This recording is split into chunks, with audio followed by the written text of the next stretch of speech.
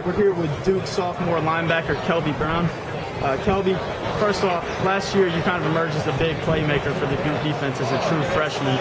Then you had that ACL injury that everybody knows about in the Georgia Tech game. So that's what I want to ask you first off. How's the knee feeling? Knee's doing real good. I was able to get some live reps last night in scrimmage.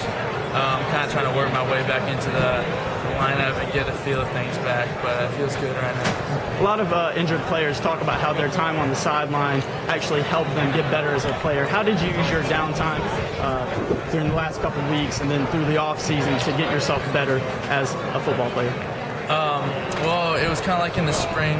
I was able to take every rep mentally, even though I wasn't tired, so I was able to really pay attention and learn everything. And that's helped me be able to get through camp. And the same way for guys like Kenny and Desmond Johnson, who've been hurt, and they've been able to do the same thing as me. Right. When you first got here in Durham, you guys were actually experimenting with a 3-4 defensive scheme. Eventually, you kind of ditched that last year, went to the 4-3, and now you're putting in a 4-2-5. How has that looked early on for you guys? I really like this personnel. It really matches up with the guys we have. And the 4-2-5 I think it's going to work out for us. It's a great system, and as soon as we get it down, it's going to be very effective. And you also have a new defensive coordinator, Coach Knowles. What is he bringing to the defense that maybe is different than what was there last year? Coach Knowles he thinks like a D coordinator. He really is a true defensive coordinator, and that's what we need, a guy who puts the whole system together and is able to get all the coaches on the same page as him and get all the players to know the system really well. Now, even though you're just a true sophomore, you're already one of the most experienced defensive players on the team. This is a very young Duke team. Do you already feel the need, like you need to step up and be a leader for the defense and particularly the linebacker position? Yeah, I think the guys kind of look to me as a leader just from having some game experience. And at linebacker, Austin's played a lot too. He's already played. This is his third year now. So together we bring a lot of experience, and I'll try to play a vocal leadership role. That's just kind of who I am, and that's what the guys see me, I guess. And this year you also have your younger brother Kyler joining you.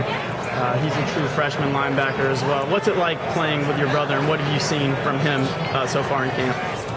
It's great, man. It feels like I'm back at home in high school playing with my bro. And now he's playing right next to me at linebacker, which is the coolest thing.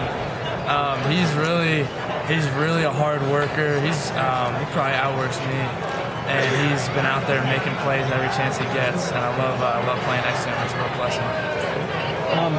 As you know, Duke football went through some down years the past decade or so. For those fans who haven't really followed Duke football a lot recently, what can they expect if they were to come out here to a game at Wallace Wade Stadium this fall? They can expect some excitement, some big plays, and a Duke team that's getting better and better, and that's really making strides. We're really going for a bowl game this year, and I think it's going to happen. So this is the year. Are you going to go ahead and put that on camera? This is the year. This is the year. This is the year that Duke's going more. All right, we want to thank Kelby for your time, and we'll have more Duke coverage coming soon. All right, thanks a lot.